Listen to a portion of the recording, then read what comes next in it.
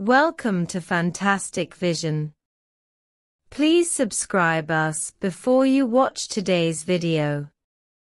Speaking of EUV lithography machines, I believe everyone is familiar with them.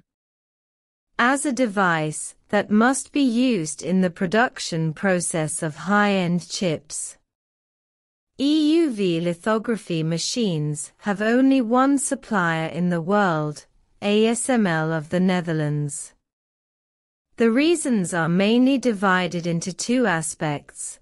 First, the supply of objective lenses and workbench systems is subject to external trade controls, and few countries can purchase parts that match EUV lithography machines.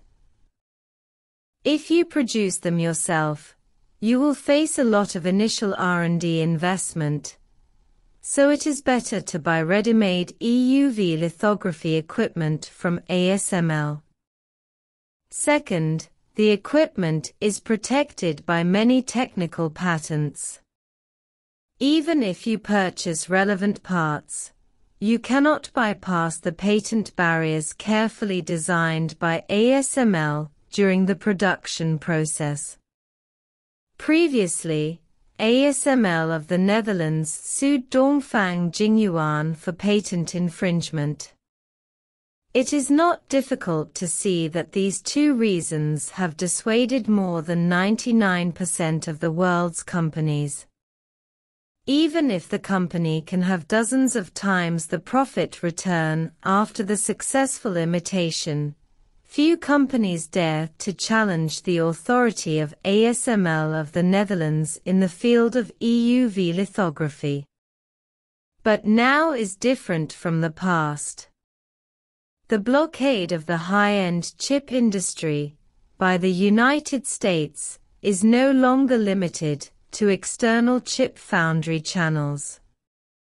Even slightly more advanced equipment from semiconductor equipment manufacturers, such as ASML in the Netherlands, is prohibited from being shipped to Chinese manufacturers.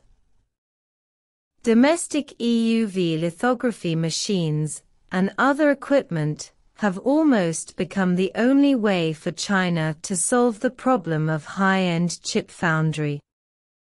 With the joint cooperation of many domestic manufacturers, news about domestic EUV lithography machines has finally come out. According to reports released by Taiwanese media, mainland China's domestic EUV lithography machines will enter the trial production stage in the third quarter of this year. The machines use a lithography solution different from ASML in the Netherlands, and are expected to break ASML's long-term monopoly in this field. If the news is true, it means that China will achieve the gradual production of chips below 7 nanometers as early as the second half of next year. With SMIC's technical reserves in the field of chip foundry, the mass production problem of 5 nanometer chips will be solved within the next 2 years. By then, more than 95% of chip foundry needs can be met by domestic equipment.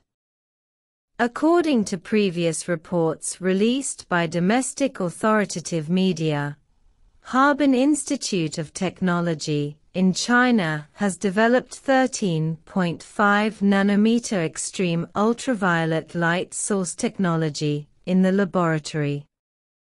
The laser-driven light source developed by Shanghai Institute of Optical Precision of the Chinese Academy of Sciences can achieve an efficiency of 3.42%, which is lower in energy consumption and occupies less space than the driving equipment of ASML in the Netherlands.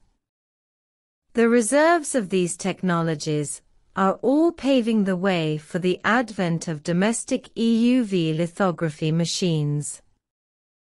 At present, The lithography solution used by ASML EUV lithography machines in the Netherlands is to bombard the dripping tin droplets with a wavelength of 13.5 nanometers, and then collect enough extreme ultraviolet light to etch chips. The light source provider is smic company in the United States, which is a key component of EUV lithography machines. If the most difficult light source problem is solved in China, the subsequent workbench and objective lens system will be relatively easy to solve. In the past 2 years, there have been rumors of building lithography factories in China to generate, collect, extreme ultraviolet light through very large devices to realize the lithography process of chips. Although the feasibility of this device has not been confirmed, it can be seen that China has begun to solve the bottleneck problem of high-end lithography machines in a multipath and systematic manner. At present, the foreign blockade of the domestic semiconductor industry is a comprehensive and extremely strict model. Not only is the overall import of high-end equipment strictly controlled, but China is also unable to import some sensitive components.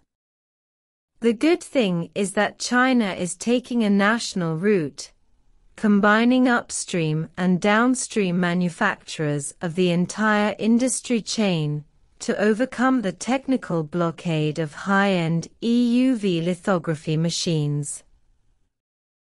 Unlike the efforts of a single Western company, the research and development and mass production time of domestic EUV lithography machines will be greatly reduced.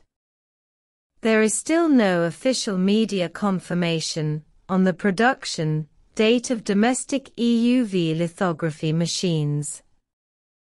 However, judging from the gradual return of Huawei Kirin chips, the bottleneck status of domestic high-end chips has been alleviated. The worst situation is that China has imitated equipment similar to ASML, but for various reasons it cannot be announced in public, and chips can only be put into production in strictly confidential factories. But the indisputable fact is that the bottleneck problems encountered by domestic chips have been gradually solved.